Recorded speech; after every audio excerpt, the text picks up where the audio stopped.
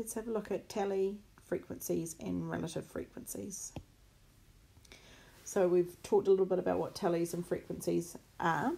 So it's looking at counting up how many times these things occur. So let's have a look at this example. So I've got a set of data, okay, and that's the set of data numbers written up the top. And so I need to turn these into tallies first of all. So the first number is a 4. So I'm going to just cross that out and I'm going to put a tally beside the 4. Then I've got an 8, tally mark, 3, tally mark, 2, tally mark.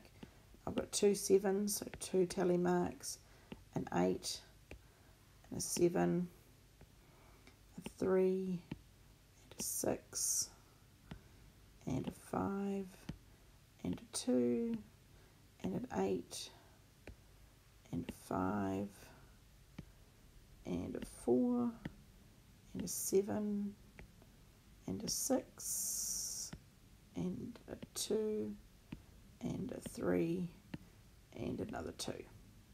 Okay, so there's my tallies. Now I'm going to make that into a frequency, so I'm just going to count up how many there are. So under the score of 2, well, I had that occurred 4 times. I've got the next one for 3, I've got 3 tally marks, 2 tally marks of 4, 2 tally marks of 5, 2 for 6, 4 for 7, and 3 for 8. Now if I add all of those up, 5 plus 3 is 7, plus 2 is 9, plus 2 is 11, plus 2 is 13, plus 4 is 17, plus 3 is 20. So that's given me a total of 20. So that tells me there were 20 pieces of data there originally. Now what I want to do is I've got my frequency and my tallies. Now I need to find the relative frequency. So I know that there were 20 of these data values in total. Now the score of 2 occurred 4 times. It had a frequency of 4. So the relative frequency is 4 over 20. Now I can leave that as a fraction, or, and I know many students do prefer to turn that into a decimal, so that would be a decimal value of 0.2.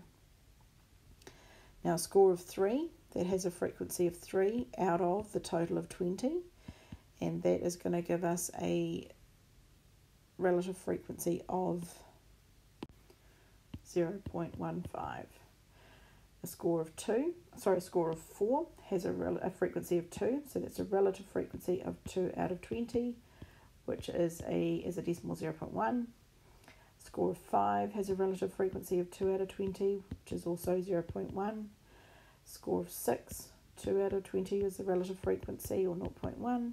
7, 4 out of 20, which is 0.2. And a score of 8 was 3 out of 20, or 0.15.